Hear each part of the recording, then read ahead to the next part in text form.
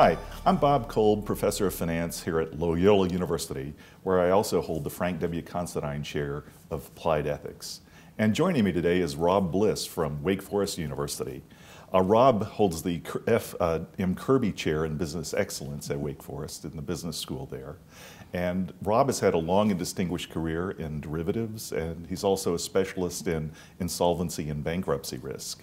Rob earned his PhD in finance from the University of Chicago and has also worked as a research economist at the Federal Reserve Bank of Atlanta, the Federal Reserve Bank of Chicago, and the Bank of England. So, Rob, we're very glad you could join us today to talk about insolvency, bankruptcy, and other unpleasantness in the world of derivatives. And as we'll be explaining to our audience, there really is a pretty different system in derivatives compared to other kinds of industries. But maybe we could start off by my asking you to briefly explain how bankruptcy works, say, in regular commercial enterprises. Well, in regular bankruptcy, regular corporate bankruptcy, which would apply to the now defunct investment banks and most corporations and insurance companies, the first thing that happens is what is called a stay or a timeout is placed on the creditors, which prevents them from seizing assets and basically making it impossible for the firm to continue business. So the foundation of bankruptcy law is this process of a stay. Following that, the courts go through a lengthy process of deciding who's going to get what in the resolution of the bankruptcy. Right. So the function of the stay is to prevent the creditors from forcing the firm to cease operations. Exactly. If you think about it, if an airline was to file for bankruptcy, as they have done several times, and the creditors were allowed to take away the airplanes, there would be no airlines. As we've seen, the airlines have gone through bankruptcy, the stays have been imposed on those, and they've continued operations. Right. And the social role of that sort of regime is to keep people working, keep services being provided, keep, in the case of manufacturing, keep things being produced while the details of the bankruptcy are worked out. That's true. And an additional reason for doing that is to maximize the value of the firm's assets. If you dismember the firm and then sell the assets simply to satisfy your own claims, the net proceeds of that process are going to be considerably less than if you keep the firm intact and realize what's called the going concern value. Right. Well, we've all had experience in this economy with doing business with firms in bankruptcy, and it's hard to tell which airline is in bankruptcy at the moment because things proceed pretty much with the same wonderful service, whether it's in bankruptcy at the moment or not. But as we turn now to the world of derivatives, there's a completely different regime at work for handling such matters. And maybe you could begin by giving us an overview, and then we'll drill down to some of the more specific features. It's very interesting, both in the United States and in the major developed countries. The derivatives industry, and by derivatives I'm talking about options, futures, and swaps, and not so much about the securitizations that we've heard so much about today. But the derivatives industry has argued for and gotten exemptions from the stay that applies in normal bankruptcy that allow the derivatives counterparties, the parties to these derivatives contracts, in the event of a default or insolvency, to do what is impossible normally in a bankruptcy. To wit, they can seize the assets, they can not the assets, but they can seize what's called the collateral that has been posted. They can terminate their contracts, which would not be possible for, say, if you had a supplier to an airline that's supplying oil, has a long-term contract to supply oil, they can't decide on the event of a bankruptcy to stop doing so. But you can with derivatives. And the last thing that does usually apply in some jurisdictions but is not important in normal bankruptcy is the concept of netting, where when you have multiple contracts between a creditor and an insolvent firm, the ability to offset the obligations under more than one contract and then generate an obligation for the difference rather than for the what's called the gross amounts. Right. And are we talking here mainly about the over-the-counter market, or are all the points you're making, do they apply to exchange-traded derivatives as well? With exchange-traded derivatives, a lot of what we're going to talk about with the over-the-counter market happens automatically. So because your counterparty in the exchange-traded derivatives is a single institution and not the firm that you originally did the trade with. So netting happens automatically. Collateral is handled in a similar way, actually. And closeout is also handled under the rules of the exchange. Right. And those are protected by law as well. Right. With the exchange-traded derivatives, we have this system of margining, and it's really kind of a whole different ball of wax, maybe for another day to talk about that. What about closeout? I think that's sort of like a third leg. You have the netting, collateral, and closeout. Closeout is actually the one that is unique in the following sense. The netting occurs sometimes in commercial contracts. It's very rare. Usually one firm will be selling a product, another firm will be buying the product, and you don't have situations where there are multiple contracts in different directions between firms. But when that happens, for instance, if you have a mortgage at the bank and a deposit at the bank and the bank fails, the deposits that are not paid, the uninsured deposits, can be offset against the value of your mortgage. So that would be an example where that happens in a normal non-derivatives context. Secured contracts are equivalent to collateral. A car loan is secured by the value of the loan, so that happens in commercial contexts as well. But what does not happen and what is unique is the ability of counterparties in a derivatives contract, when there is an event of default, to terminate the contracts. And that's very special. It turns out that that is the critical leg of the three. The three, netting, collateral, and closeout, all work together. The arguments that were advanced for why this is necessary basically focused on the importance of closeout, but what makes closeout so critically important is the economic effects of netting and collateral. Right. So we have really two completely different bankruptcy or insolvency regimes here. We could say we have one for commercial enterprises, like airlines, and this completely different one for derivatives. And if you think about the justification for those differences, that may be different than the way in which they actually work in terms of the commercial enterprise. So why have these kind of differences been granted for the derivatives industry? I mean, what's the justification or rationale that's advanced for that? Yeah. The treatment of derivatives actually is what's called a carve-out to the bankruptcy regime. So, but once the derivatives have been treated and closed out and netted, any remaining obligations go back into the normal bankruptcy regime. So this is within the context of the bankruptcy regime. The argument for why derivatives should be treated differently than almost all other contracts has to do with the perception that derivatives pose a particularly high degree of systemic risk for the financial system. And therefore, if we did not have these protections for derivatives and a large firm went into insolvency, then we could have major financial problems. Can I elaborate a little bit on that? Yeah, I mean, that's really sort of the ultimate point of some of the work that you've done that we want to get to.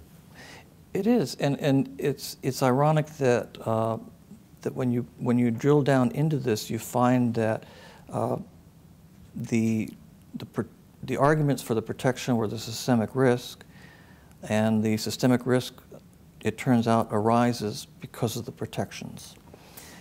And this circularity is intriguing. Let me go back to netting.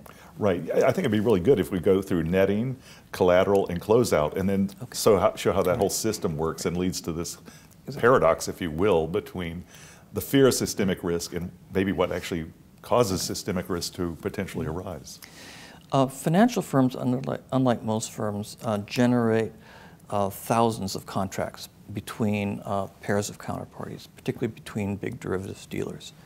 Now, when you allow netting, then what matters in terms of losses in the event of default of your counterparty is your net exposure. So let me give you an example. You owe me $100 under an FX swap. I owe you $90 under a credit default swap. The net difference is $10. Now, if you were to go become bankrupt, I would apply to the bankruptcy court for my $10, but I would not owe the $90. It's the $10 that matters. What becomes very interesting is if you owe me $1,000 and I owe you $990, the difference again is $10. Or we could scale it up by increasing factors. So with netting, the credit risk is tied to the net amount and not to what's called the gross amount. Now, when firms' credit risk is tied to the net, that means they have to hold capital against the net, but not against the gross. This has enabled firms, dealer firms, to become very, very large. They do that on a fairly small capital base simply by managing their net exposures and then growing their gross exposures. Right. So, if you just take every contract, derivatives contract that a large derivatives house might have, and you add up all those gross positions, the number would be absolutely staggering. But then if you compare that total gross position to their net position, it can be a staggering reduction in the actual exposure. Exactly. And then they hold capital against a smaller net amount. But it turns out that the firms are, as we've seen in the last couple of months, are systematically important, not so much because of the net amounts that are at risk, but because of the potential disruption due to the gross amounts of the contracts that get closed out when they get into insolvency. Right. I suppose also the uncertainty about what their positions really are.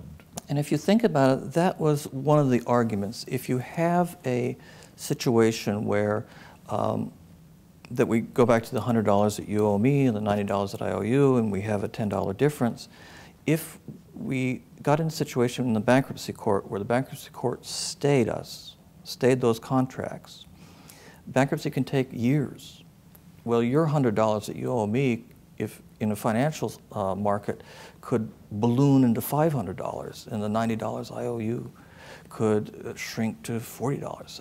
In the meanwhile, I have protected myself with collateral on that $10 exposure, but once you go into bankruptcy, I can't manage that protection, and so the $10 is meaningless because of the volatility in the value of the assets.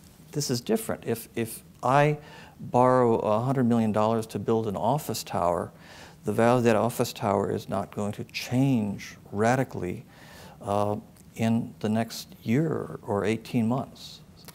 Right. I think it'd be really good to give the audience some ideas to the scale of this differential between the net position and the gross position. I think in the recent past, some of the bankruptcies and the credit crisis provide really interesting material for that. This problem was brought home.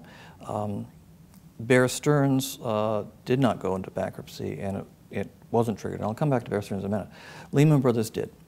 And the estimates of Lehman Brothers' gross positions, that's the number of contracts that were terminated on the Monday morning after they filed for bankruptcy, is on the order of $20 to $25 trillion, which is an inconceivably large amount. The net exposures, that is the direct credit losses to counterparties in the market, were on the order of $100 or $200 billion. So that's a ratio of more than 100 to 1. Right. So maybe the net exposure might be 1% of the gross exposure, or even less potentially. It could, yes. Right. And the average of those is on the order of 3% across the entire system. Dealers are a little bit more concentrated. Right. So when you see a lot of these numbers reported about the size of the derivatives industry, they're a little misleading if you don't really understand how netting works and the actual reduction in exposure it implies. That's an interesting issue. The size of the derivatives industry is about $500 trillion. And you're absolutely right that the net is much, much smaller than that. But there are two problems involved in the derivatives industry. One is when the counterparty defaults, okay, am I going to get paid on my net amount? $200 billion is still a lot of money for Lehman counterparties. Most of that was collateralized. That's one problem, credit risk. But the other problem is that when there is a default, all the canceled contracts, all the closed out contracts have to get replaced. Not all of them, but the vast majority of them, because they are serving purposes to provide minimal net exposures for other dealers. Right. So everybody has to go in and kind of reposition themselves. Now, if you're talking about $20 trillion of contracts that need to be replaced, that is going to be very disruptive in a market, particularly in markets like we're seeing today when everybody is uncertain about which party to go to replace their contracts. Right. Well, this whole netting and the reduction in capital required to hold big positions has led to a certain phenomenon in the industry, like pretty high levels of concentration. Maybe you could explain how that has come about. Well, and this is what makes firms like Bear Stearns and Lehman and Merrill systemically important. Because firms need to hold capital against their net exposures and not their gross exposures, you can build a very, very large gross portfolio on a very small capital base. Now, there are certain economies of scale that apply in derivatives dealings that, that lead to this concentration that would not happen unless you had the ability to only hold capital against the net. If you couldn't hold capital against the net, had to hold some kind of capital against your gross exposures, Lehman Brothers would not have been as big as it is, nor would JP Morgan, and that the market would be much less concentrated, and then the failure of any one of these smaller firms would have been much less important. Right, so part of your argument here is that because of netting, it allows firms to become enormous, achieve great economies of scale, and become, or at least approach, a size that the authorities will ultimately judge, quote, too big to fail, as the saying goes.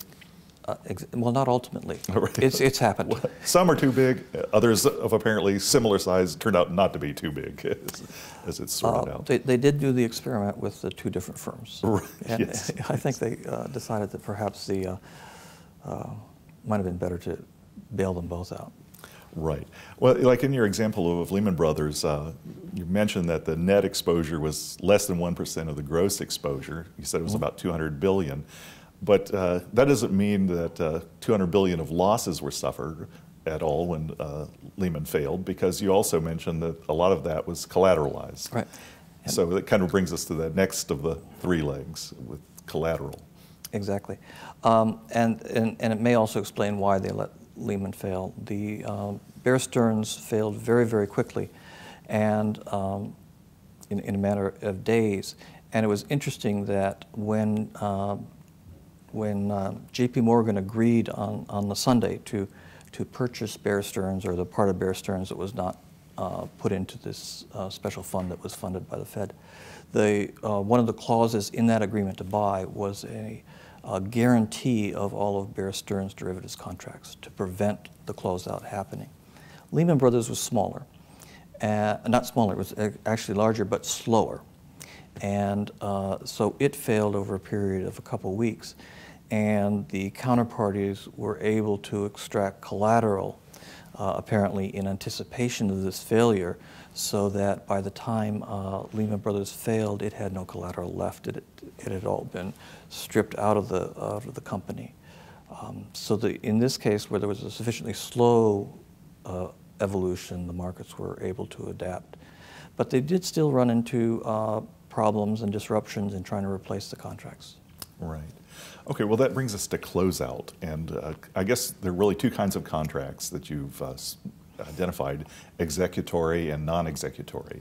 So maybe you could explain how those differ, and then the role of closeout and especially a systemic risk. Right. An executory contract is a contract for an agreement to do something in the future. And a typical example would be a forward contract where we simply agree that I'm going to buy 100 ounces of gold from you in December of next year for $900 an ounce, and we shake hands on it, and nothing happens until December of next year. That would be an executory contract. So today, there's been no consideration other than an agreement. When those contracts are closed out, what happens is the contract is terminated, but we have to ascertain the value of the contract at the time it was terminated. And then we have an obligation based on the value of this contract. A non-executory contract would be something like a loan, all right, where one party has already made a payment, the lender has lent the money, and now the borrower is under obligation to make payments. What typically happens in the case of those contracts, in the event of default, there's what's called an acceleration of payments under the contract. So if I'm a borrower and I default on a loan, the principal is due immediately, right? Whereas if I had been paying my coupons regularly, it might not be due for 20 years. Mm-hmm. So both of those methods are used for closing out and terminating executory and non-executory contracts. Where that becomes a problem in a systemic risk situation, we need to go back to the concept of stays. The purpose of a stay is to call a timeout and do an orderly, careful, considered resolution of the firm that is in insolvency.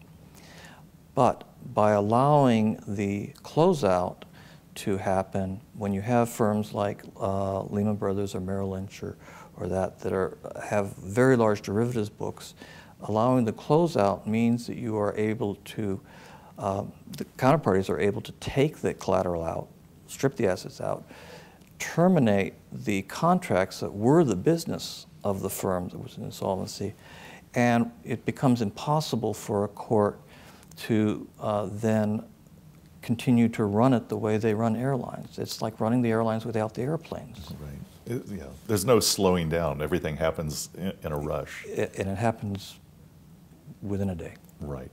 And there are these cross-default clauses which stimulate much more activity in the closeout. So explain how the cross-default works and features in this. It's an interesting concept. The contracts, they're called master agreements between derivatives counterparties, have a number of reasons for termination. The most obvious is you don't make a payment under the contract. But if you think about it, nobody is going to default on a contract in which they are owed money. People tend to default on contracts where they owe someone else money.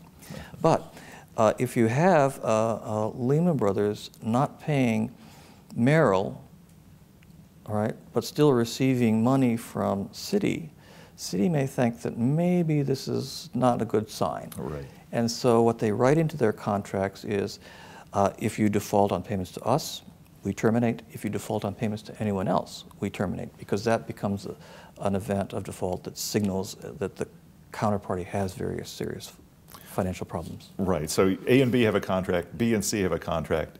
B defaults on a payment to C. A says, wait a minute, that constitutes a default on the contract with me between A and B. Yeah, because I wrote it in the contract that we have. Right, that's the cross-default clause. Exactly. And so I'm closing out everything. So if B misses one payment anywhere in the system, then everything is going to cascade down in terms of being closed out with them. It's important to note that, one, there's certain reasonableness involved. If a check gets lost in the mail, we don't have the collapse of a firm. And closeout is at the option of the solvent counterparty. So we had very rapid closeouts in the case of Lehman.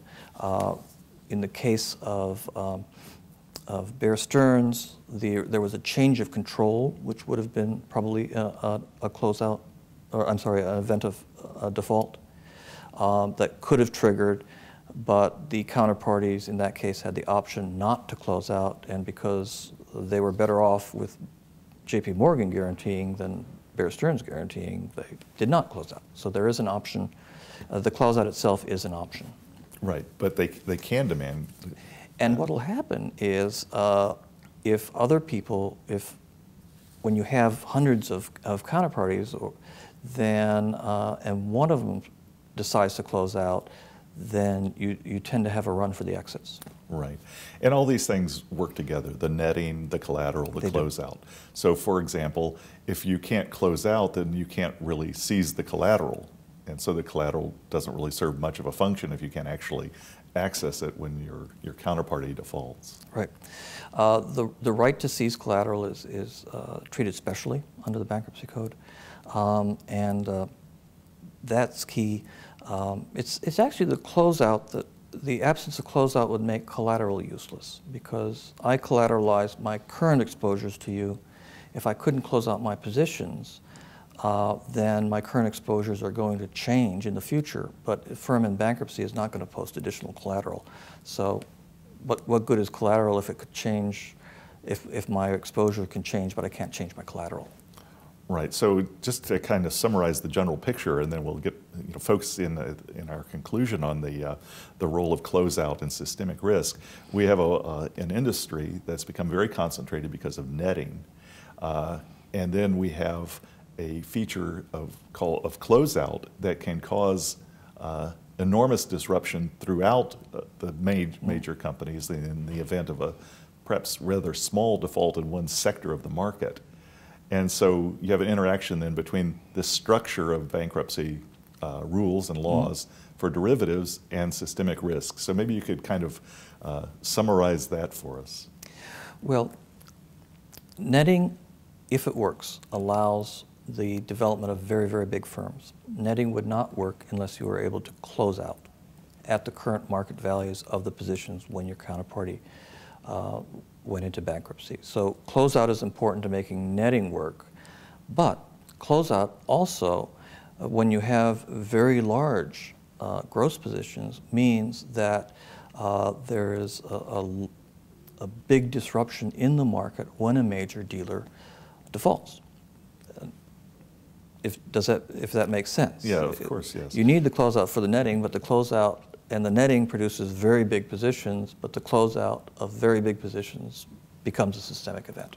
Right. I mean, you didn't use this term, but it is kind of a paradox that the very features that made the concentration bring the systemic risk to it, and then the fear of systemic risk is the rationale for this very special kind of regime of bankruptcy rules and derivatives. It is true that it has become a self-fulfilling prophecy. Right. But it's also been very important in why the government has intervened to protect Bear Stearns and other dealers. Right. Yeah. Well, you know, these topics, if a year ago or 2 years ago, they would have seemed a lot like inside baseball and who really cares. Exactly. But it turns out that these things that are somewhat arcane in concept have tremendous public policy issues behind them, and really affect all of our lives as we're seeing these days. So I want to thank you, Rob, for joining us. I really appreciate that. And I also want to thank our audience for having been with us today. So thank you very much. My pleasure. Thank you.